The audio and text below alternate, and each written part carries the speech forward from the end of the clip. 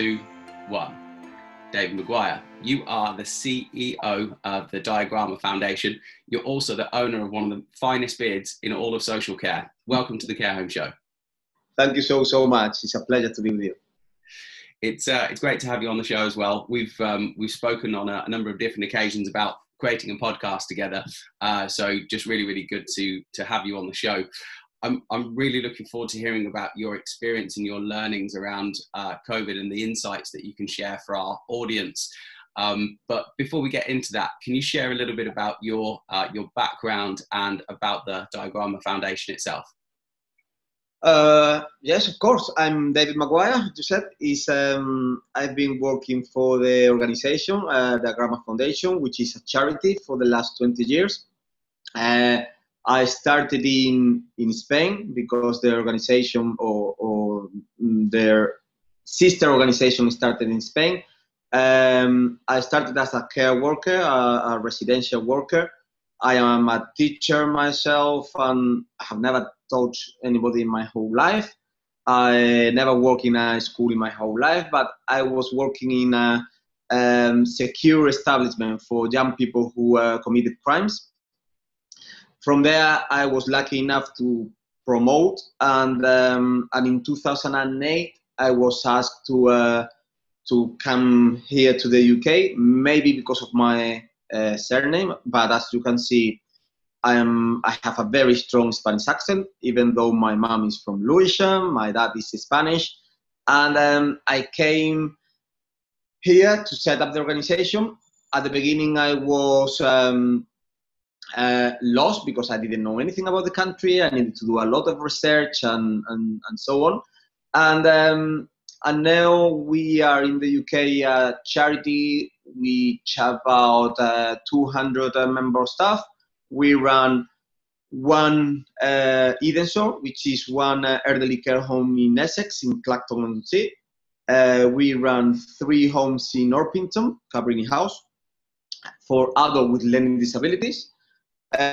We have 2 semi-independent homes in Canterbury, and nationally we have a fostering and adoption agency across England and Wales. That is what we are running in this moment in time, and this is the organization. And I know that you've got aspirations to kind of build the business and to grow and to develop on all the great work that you do. I think one thing just to, I guess, to kind of double down on for a second is the fact that you're one of these special humans that's managed to make the journey all the way from being a care worker through to being the CEO of a great organization. So I feel like that might almost be a podcast in itself at some point, maybe in the future. But it just goes to show that there are opportunities there. I guess that comes with hard work and commitment and kind of luck as well. Of course, got to have a good healthy dose of luck as you go through that. A surname like my one. Say again, sorry. And a surname like my one. Yeah, absolutely, of course. Okay, great. So thank you for that. We, as I mentioned earlier, so we'd already talked about creating a podcast anyway, but when your article was released in the Guardian, it seemed like a great idea to be able to unpack that a little bit, to find out about what your experience of COVID was like and your experiences, because you've laid that out in the article in the Guardian, because what you'd done is the article effectively was your diary. So you diarized each day, you broke down kind of the individual things that were happening on a day-by-day basis. And if I've got it right, so the Guardian didn't publish absolutely everything, but they broke down some of the key days and the key headings and some of the things that were going on from a governmental perspective, from a legislation perspective, in the home, what you were feeling like, all of that type of stuff. And it's quite it's almost, well, I suppose not surprisingly, it's almost like quite an emotional ride going through the various different dates and the various different instances, because we've all, I guess, witnessed this either directly or indirectly. So to get a spotlight shone on one particular individual's experience is really quite interesting. So tell me about the article and really just how did that come together? Well, it was a combination of different circumstances. I have a colleague of mine, Julie, who asked me to write down everything that how was happening. One of the things it was for learning ourselves, because we needed to learn what were we doing good or bad as in this situation, from the chaotic days when everything started and there was no paper roll in the supermarkets, to now, I mean, after a few months where we still COVID-free, and what we went through in the whole journey. That it was something that we did. Also, because of that news of we are COVID-free in all our services, there was some interest from several press. I mean, the different, the Guardian. I mean, there was some interest, and with the combination of the government, Boris Johnson criticizing the field, the care field, and all the deaths that has been in care homes, I think all together finalized in having the diary in the Guardian. Sure. And it does make for interesting reading. I'll make sure that the link to the article is included in the show notes, just so if anyone hasn't seen it already, they can go through reading that the article already. Was it, I guess, as somebody who I know you were somebody who's extremely hardworking, and I say quite humble. Was it? How did it feel, kind of getting the media spotlight from, I guess, from other media organisations, and then maybe even other people from within the sector who are interested to find out more about the story?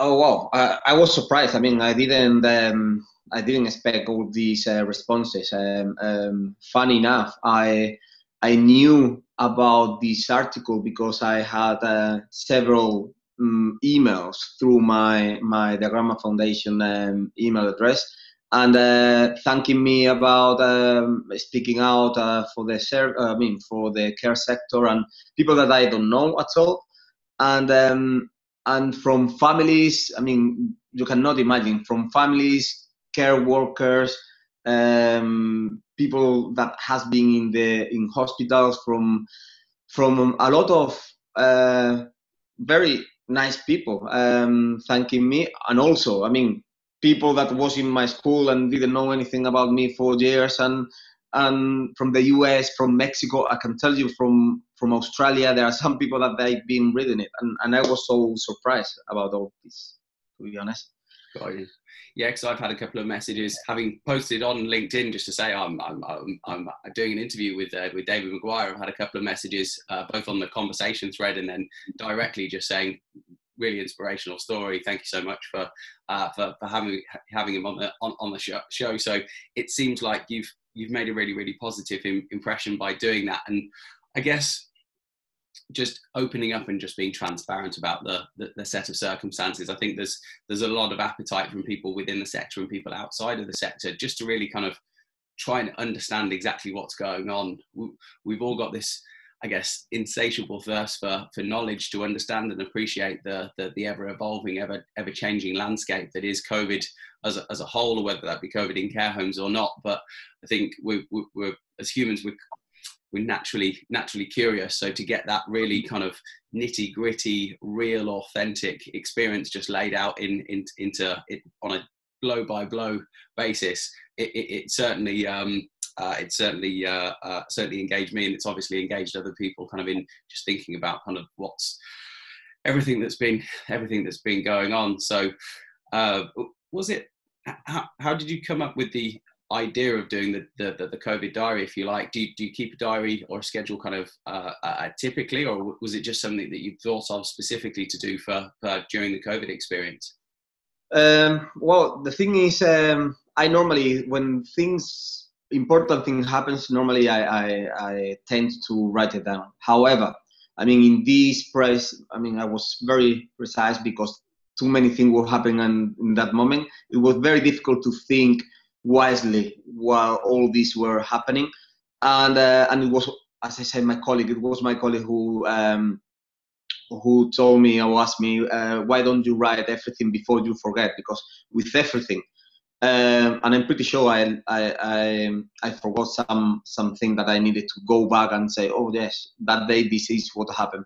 But we didn't want to lose the opportunity to have something to think about it in the future, or to even to share with other people for best practice. That's all. I mean, is the more we work together, the more people we save, and that is how everything come to life in terms of doing the diary, and we still doing it because we haven't finished, and things happening every day. Yeah, it's I think one thing, obviously, that you can't discount and forget, obviously, the tragic human cost of this whole set of the COVID circumstances. But I think it's important as well to look to the future and look for opportunities to learn and develop. To use the word wise earlier, I think it by doing what you've done, it enables both you and other people to become more wise to the situation, so that hopefully people can be kind of more prepared for, I mean, whether it's going to be kind of the second wave or third wave, or however many waves we end up having, or just being prepared in the future for difficult sets of circumstances. Being self-aware enough to be able to think, right, okay, so let's document this. Let's try and deeply understand it. I know from my own experience that when I write things down, by committing pen to paper, or typically it's not pen to paper, it's usually tapping away in a laptop, but by emptying my brain of something, whatever the subject matter is, it helps me to be able to almost free up more space because I've framed the way I think about something. I've reinforced what my own kind of personal thinking or belief is around that, and then once I've done that accurately, it then kind of frees up more space to think a little bit more strategically, a little bit more clearly about kind of what is to come, if you like.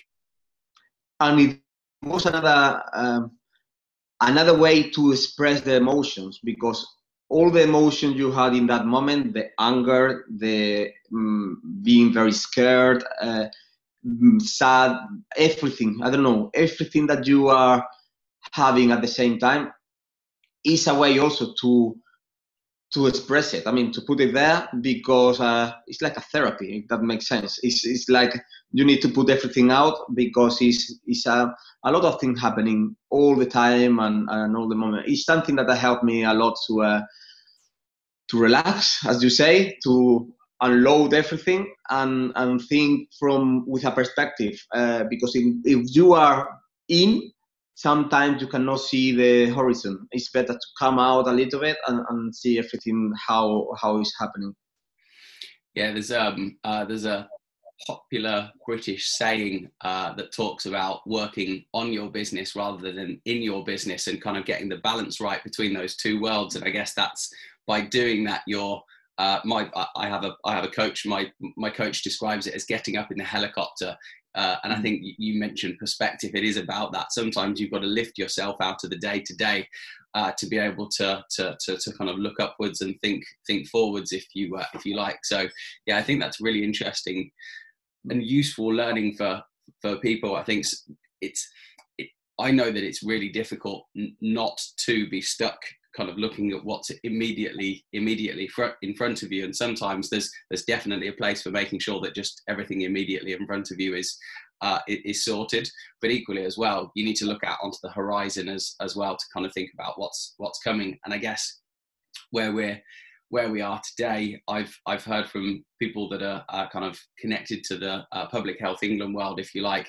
The expectation is, of course, that a second wave is coming. Quite how big and how high that peak will come, it, I guess, depends on. There's an element of luck, but then there's an element of how the people, the country, the world even responds to the situation, and kind of what provisions are put in place by the government to make sure that if there is to be a second wave, that it can be, I guess, as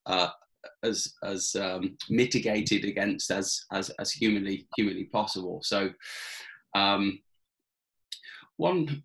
I know one of the big things that you talked about in the diary is about the fact that you decided to not to follow the guidance from the government, and from my understanding, it was kind of really to take a more proactive approach in certain instances, which I know a lot of leaders of care home business did exactly the same thing. And in the initial instance, that was really quite controversial, and it maybe didn't go down particularly well with some people. Tell me about what you decided.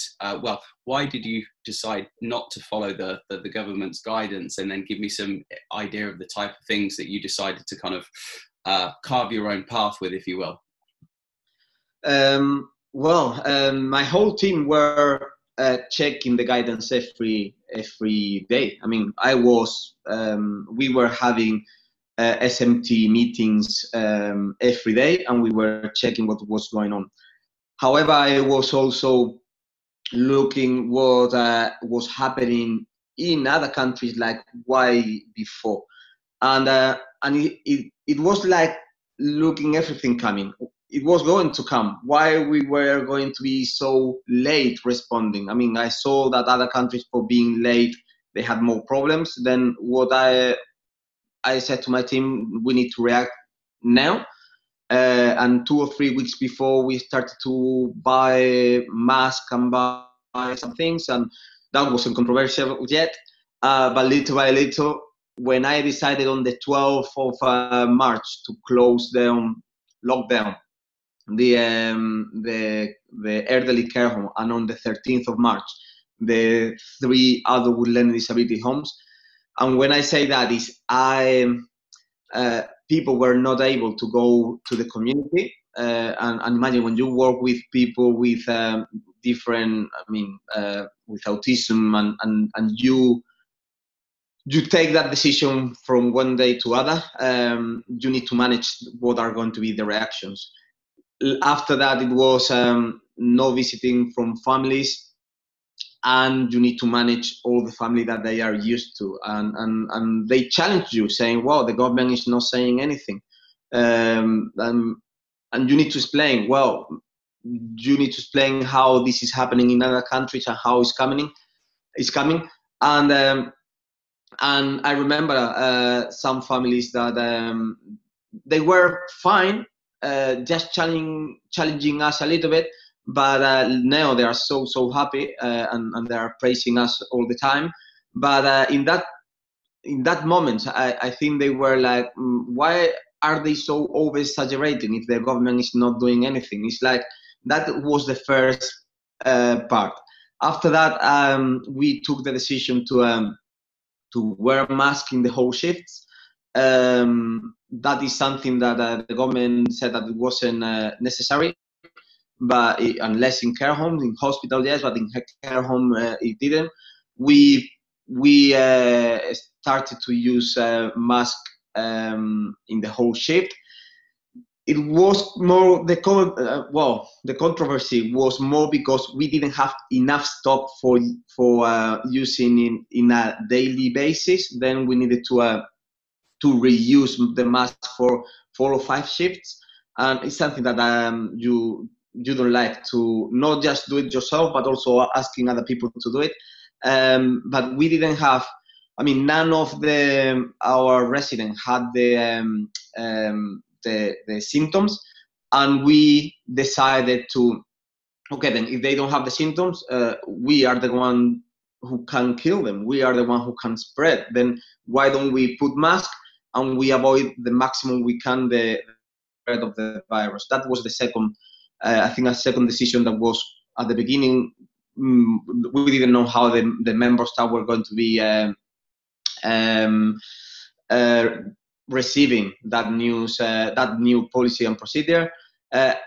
We took others, like changing our clothes, changing our shoes, or disinfecting them, things like that. We changed the roster. The shift was longer for avoiding the amount of people coming in the different homes. And my member of staff, adapted very well to that too. And the other controversy was we didn't accept anyone from hospital without a negative COVID test. That was against the government guidance, and that was a little bit, we had some problems at the beginning, but we said, you have your guidance and we understand you. You are doing what you need to do. And but we have our own guidance. We are a charity. We need to 100% to make sure that our residents are safe. And I think if we don't do the test, they are going to spread it. And at the end, we were right. I mean, we were right because that has been one of the biggest ways to spread the virus, I believe. And but in that moment was controversial with the hospitals, with the county, with everybody.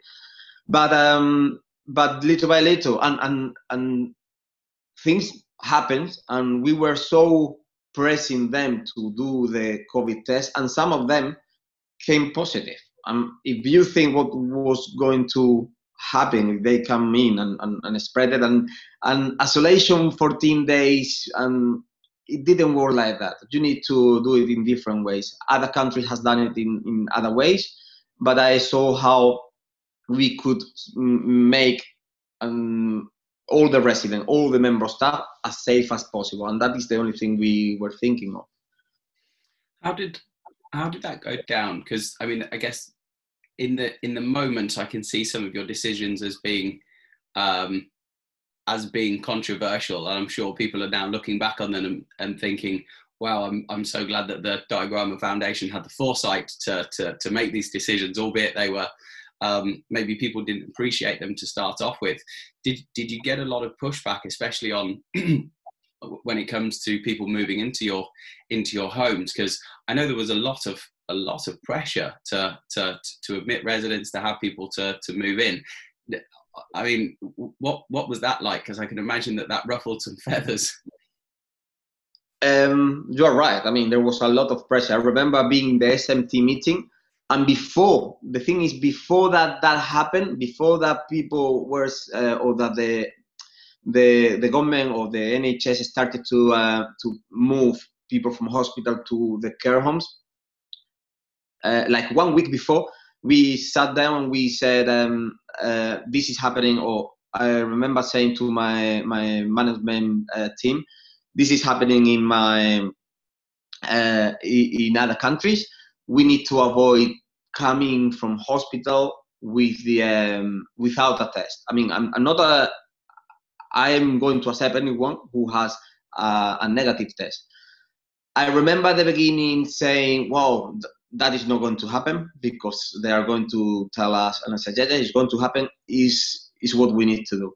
And I remember the first time that one of my colleagues there rang me and they told me they are very unhappy because of what we have said. We don't know even if we are going to have a contract anymore. I mean, that was the pressure. And we needed to write a huge letter explaining that we have never ever say no to anybody coming to our home. But now, and we are not saying now, the only thing we are asking is for a test done. We didn't have any response, as you can imagine. But they were pressing us all the time, and we said it. I mean, I remember my colleague saying, the person who is in the middle is just doing their work and just finding a location, and I have nothing to do with what they need to do. They understood what we were doing, but they have bosses who said, you need to move these people. My people, they said, yeah, but my chief executive said that without a test, it's not going to happen. Then that was I would say it was like 7-10 days of up and downs going. And I think later they started to do it little by little. And at the end, as you say, it has has been one of the most positive things that we did. It was that, because if not, and I'm pretty sure that other people has done it in the same way. And even doing it, you are not free of having the COVID. I mean, you have to be very lucky, and I have to say that and we've been very lucky with everything that we've done. One of my guests a gentleman by the name of Mark Lloyd, who's the managing director at RMBI Careco. I can't remember, we did an episode of the podcast together. I can't remember whether this was a gem that he shared just in one of our conversations or whether it was in the episode, but he said if you have if you have great leadership, plenty of resources and plenty of luck, you might be okay. And that's I remember hearing that and thinking, you know what, that's a real truism, right? Because you can still have all of those things and still not necessarily come out unscathed. I guess the thing that I'm conscious of as we're talking is the fact that you've had to make some really, really difficult decisions, which I'm sure there have been residents, there have been family members, there's obviously been commissioners and probably plenty of other people as well who have kind of said, yeah, you know what, this is we're not comfortable with your decisions, and then there's the ensuing backlash that comes off the back of that.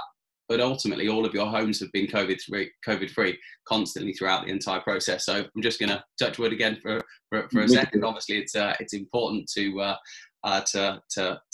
maintain that, of course. But I guess that's part of the role of a leader, isn't it? You make decisions that can be quite controversial, that people aren't necessarily going to be happy with, but they have to be done for the greater good. And it seems like that some of those decisions that you have made ultimately have served you, and they served your team, and they served the people that you're looking after, and of course the families as well. So well done to you and your team for managing to maintain that, and long may it continue, of course.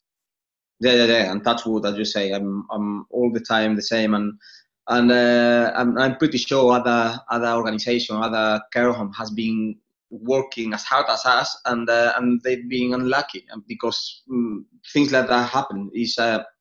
I wish just with the hard work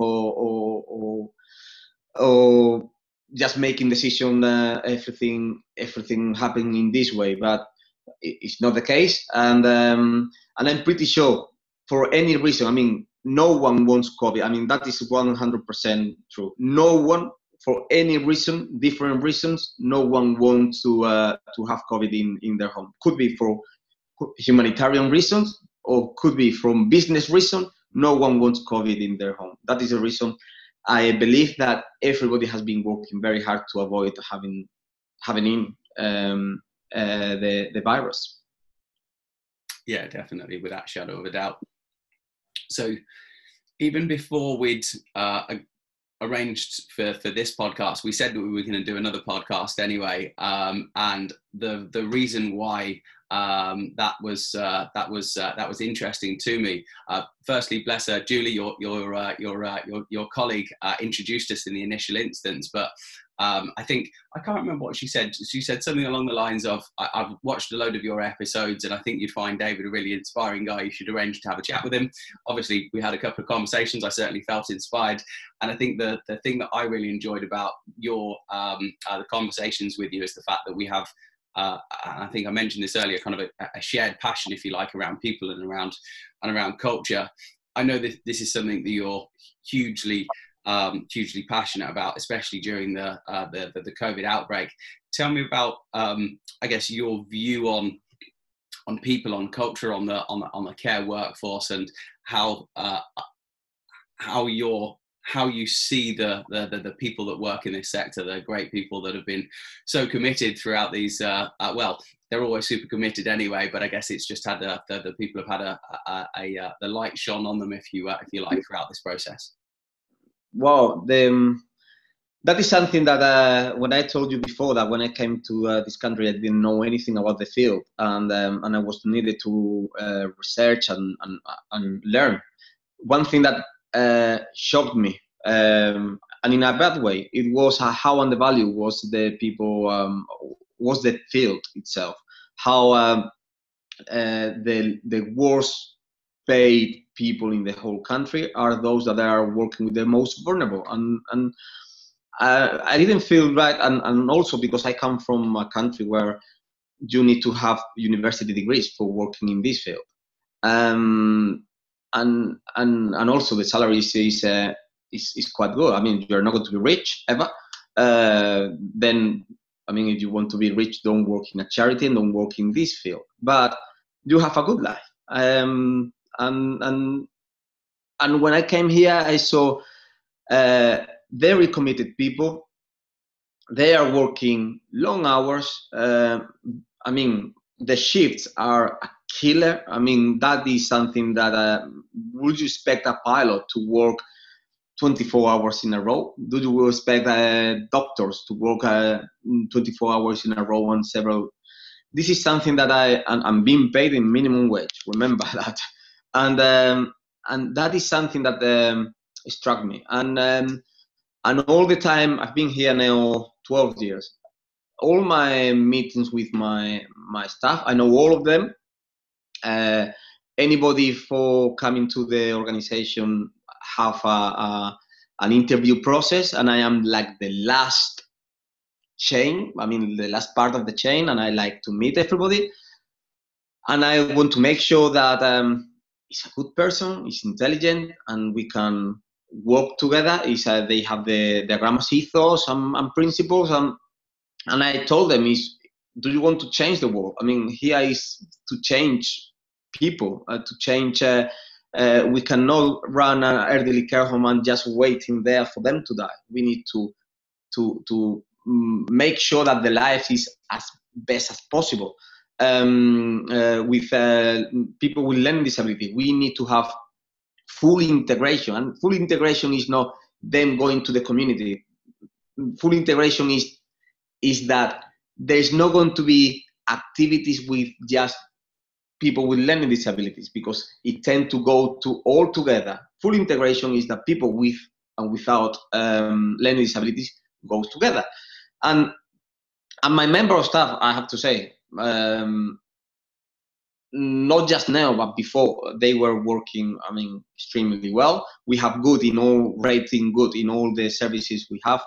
And also, I'm very proud about how all this happened. I know about, I can make the decision about how to make it happen, but if they didn't trust us, or me myself, it will be very difficult. And they trust, I needed to speak to them, and they trust what I was saying. I was saying, this is happening everywhere. I mean, not just here, in other part of the world. I have, as you can imagine, people in the care sector are from everywhere. They are British, Italians, from Romania, Thailand, I can think Kenya. It's worldwide. I have people from everywhere. And I said to them, we need to do something. We need to make them safe. And everybody was spot on. That is something that, of course, they didn't like to wear several days in a row the mask. I said, I know. I remember even the manager were calling the provider of masks, saying if it was safe for our member of staff. It was. And we said, there is no virus here. Then it's not going to be, I mean, the only thing is going to be is to minimize the risk. That is not going to avoid anything. It's just minimizing the risk. They were spot on. When I changed the roster and I said, I went Saturdays, Sundays, I mean, we all need to change roster. This is not going to be just coming for a shift. It's going to be a longer shift. Are you happy with that? And yes, they were happy with that, and they're still doing it, and we are going to keep it. That is the thing that you can, or I can praise all my workers, and I have to say that all the care workers, it's not that because they are mine, I'm pretty sure that happen everywhere. We've been very well praising NHS because they are doing an amazing job. But also, we cannot forget about all these care workers leaving home, going to and put themselves at risk, going to supermarket to buy things for the residents, do everything that using the transport, and they've been doing it. And being scared about their own families, about spreading the virus and kill people, because at the end it was us who was the possibility to spread the virus.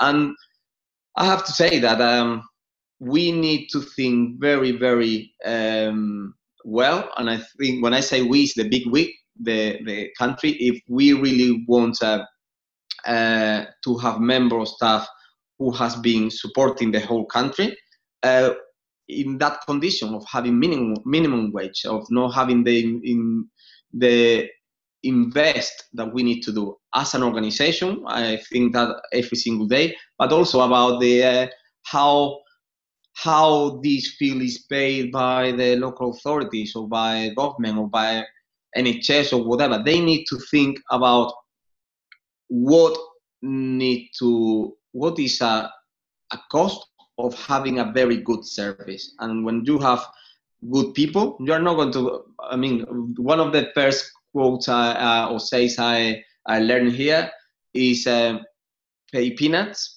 you get monkeys. I mean, we all knew about that. We cannot pay peanuts to these people because they are not monkeys to start with, and they are working so hard for vulnerable people. I think that is something that I want to say about the staff that they are supporting all this care sector. Mm. Whilst we've been talking, you've mentioned Spain a couple of times for obvious reasons. I guess you've got kind of points of reference over there. Diagrama Foundation is still active over in Spain as well, and I know that you talk to the people over there too. So, can you give me some insight? I'm sure you will have been observing closely what's going on in Spain. Can you give me a bit of an insight into how has Spain coped from a care perspective, and then also, I guess, kind of what lessons we can learn from Spain as their experience has obviously been different to ours? I would say not many. I would say that they have been through the same position. They were too late to react, I believe. Some countries has been very late. I think later they were very thorough in the way that they did things, but there are not many countries because I have not been just looking at Spain. It's Germany, South Korea, Italy, New Zealand. I think there are a lot of examples from different perspectives. From Spain, what I can learn is what is going on now. That is a lot of spikes, and there are two things very clear. We need to use mask all the time. That is something that we need to do now, and it's all the time you go out, use mask and social distancing. The problem is coming now is summertime. There are I don't know, discotheques, young people who wants to enjoy. I mean, and they believe I've been young, and I know that when you are young, you think that that you are not going to be destroyed like other people. You are young and you are strong. This is for the elderly or it's not for me. Then this is happening in this moment in time. There are some counties that are thinking to close down again in a lockdown, and this is something that we need to think here. You go to London and you see so many people with no mask or no having social distancing. I believe I've been speaking to some people from elsewhere also, and we need to think about September, October, when there's going to be the normal flu, and it's going to be a normal flu. It's going to be COVID. It's not going to be COVID. It's going to be like we are going to be lost. We are not going to know if it's a normal flu, if it's going to be COVID, if it's going to be a different thing. Then we need to be prepare as much as possible of having this second wave. I mean, that is, I don't want to be alarmistic in terms of it's not going to become worse or whatever. No, it's just let's keep on, and I say this to my member staff, it hasn't stopped. Good weather and the sun here forgets that we can still having the COVID, because people think, it's like the flu. It's not like the flu. You can have it. the good weather, and if you don't have any symptoms, makes you to be relaxed. We cannot be relaxed until there is a vaccine. That is the reality. The reality is, and that is what I've learned from, again, not just Spain, also Germany, China, and all these countries, that they have several reactions. The reaction of being at home as soon as possible and lockdown, I think it was well done here, but I think it should be done a few weeks before, when other countries were, we shouldn't be waiting for this to come. And that is my, again, it is my opinion. I'm not a doctor. I'm just, I just run care or different services in the care sector. And but it's my common sense. Is we need to be prepared. That is what I've learned from them. I guess you can only talk from experience, right? And you've been in the thick of it with your team. So I'd say that you have a pretty valid experience and points of data for all of this stuff. So yeah, I'm sure people will heed your wise words. So just before we wrap up, if there was one thing that you could encourage the leaders of care home businesses to do, or even the wider social care world, what would that one thing be that you think that would make the biggest difference at the moment? Follow your guts.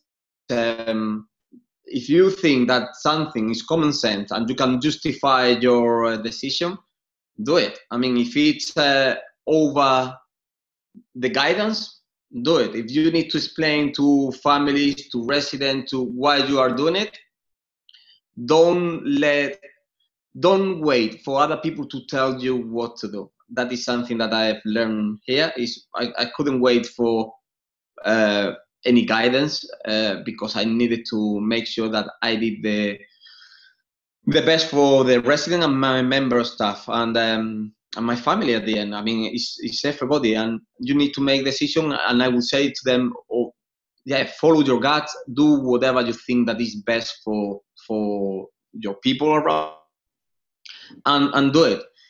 We are going to have mistakes.